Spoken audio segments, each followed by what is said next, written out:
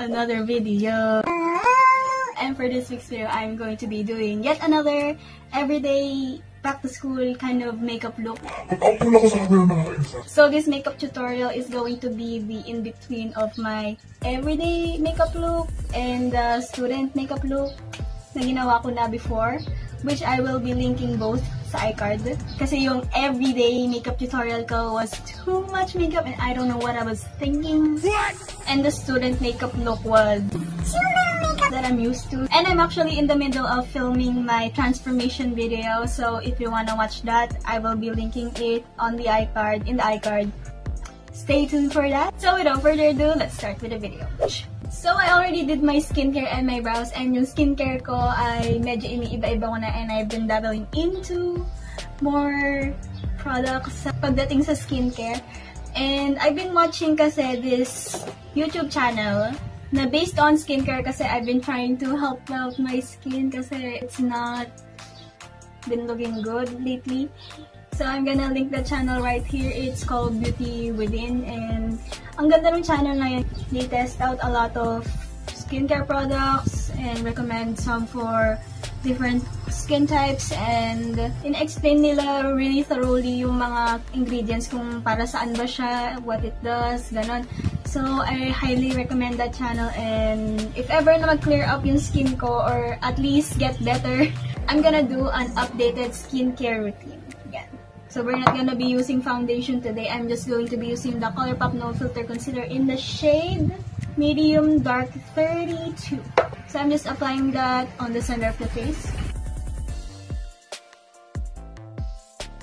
Medyo iwasan ko muna yung forehead ko tsaka yung mga fresh na mga spots kasi I want them to breathe. And putting makeup on top of it won't help spots in any sort of way. Instead, you're just ruining it more.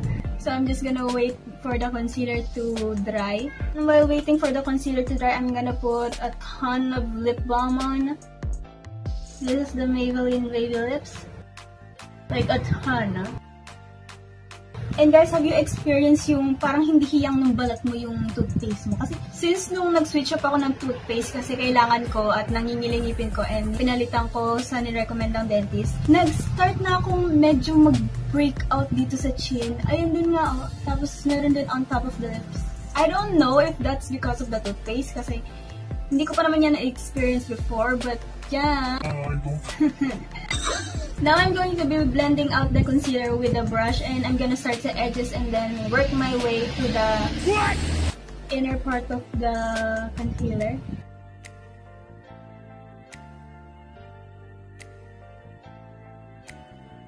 And sobrang ganda ng concealer na to, as in it's like my perfect shade, and I like literally cried when I got this and like swatched it. Kasi for the first time in forever, I got my concealer shade right. Oh my gosh. Like, this is my skin tone concealer. I can use it without foundation. Like, it just blends into my skin so seamlessly. And ang number one con ko sa concealer na to, since it's ColourPop, wala namang ColourPop stalls dito sa Pilipinas. Kaya online ko siya binibili.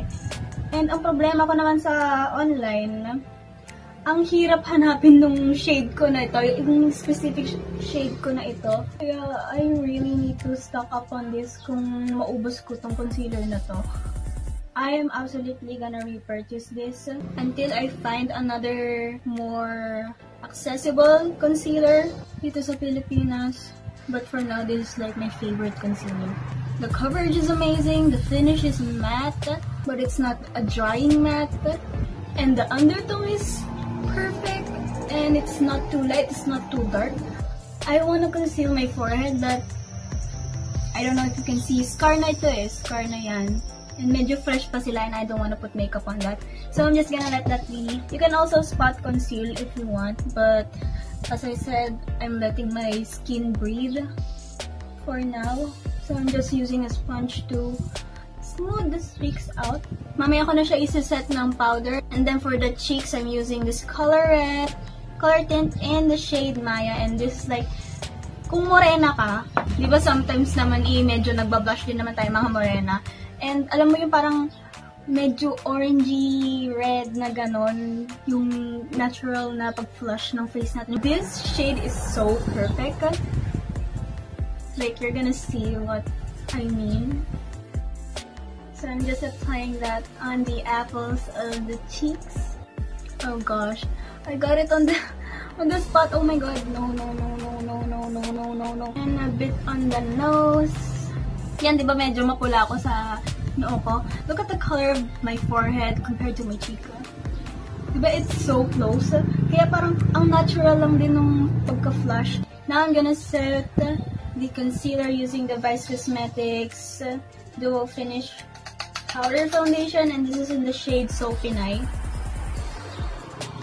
And ang ganda niya tong shade na to, as in, like, it's so perfect. I can't wait for Vice Cosmetics to release a concealer because I feel like they're gonna do a great job. As in, ang inclusive ng Vice Cosmetics, like for a local brand, that's really impressive. Nadalbogan niya pa yung mga ibang local brand na ang tagal na. And the product quality is really good too. And ang hirap din pa, parang paniwalaan na ang mura-mura niya, tapos ang ganda ng quality. And then for eyeshadow, I'm using the Super Shock Cheek from ColourPop in the shade Avalon. This is like a bronzy shade, bronzy coppery shade, and I'm just applying that on the lid. Konti lang. And ayan na naman yung araw. Kung aalis ka, huwag kang bumalik. Ano ba yan? And hindi ko siya i-blend. Lagpas sa crease. Just on the eyelid lang. Lalo na kung pares tayo na monolid na hooded eyelid. Maganda yung mga shimmer colors kasi nagpapalaki siya ng mata natin kahit pa paano. And applying that on the lower lash line as well. And then for highlighter, I'm using this COLOURETTE Shimmertint in the shade Yellow Diamond, and I need to shake it up really well para hindi siya magbuo-buo. So I'm putting this on the back of my hand, not directly on the cheeks kasi nag-powder na ako. Pagka nilagay mo siya directly on the cheeks, magbubutas siya. And then taking my ring finger and applying it to the cheekbone.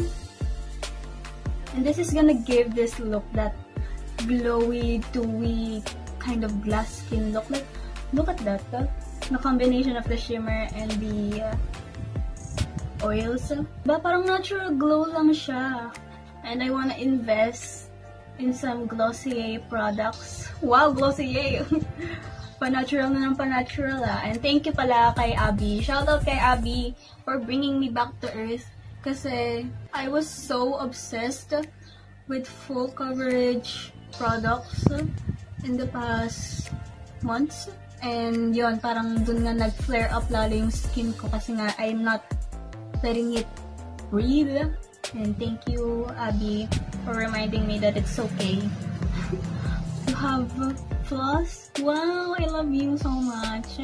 Alam niyo ba, minention niya yung dati kong video, yung summer makeup look ko. Kasi in that video, I said, meron akong mga dark spots, pero wala akong paki sa mga dark spots ko. Pero in my recent video, sinabi ko na nababother ako so much sa mga dark spots ko.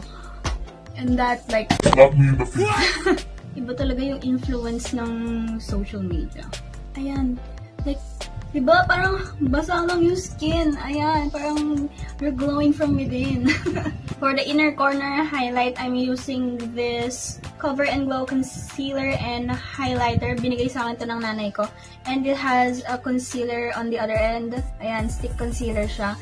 And a powder highlighter on the other. And meron siya yung sponge tip. So I'm just getting some highlighter and putting that on the inner corner. And a bit on the inner third of the lower lash line. And you can see that, diba? Medyo nag-brighten up yung mata ko.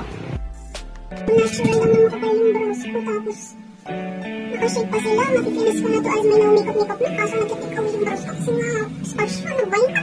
But we can't have everything. That's just life.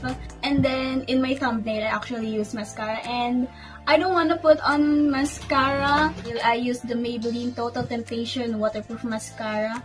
But since I got my eyelash lifted na, I'm just using this L'Oreal Brow Stylist Clear Eyebrow Gel siya. Para medyo mabasa siya. And alam nyo ba, kahit clear na brow gel ito, it somehow darkens and like volumizes my eyebrow hairs and even my lashes, which is so strange and so cool at the same time. Like, it blows my mind. Ayan, diba? Pagbasa siya, as in you can see it. So I'm gonna set my face using the MILANI Make It Last setting spray. And just pat that into the skin. Make sure your hands are clean. I'm going to be using the COLOURETTE Colorsnap in the shade Waves. And this is like my MLBB.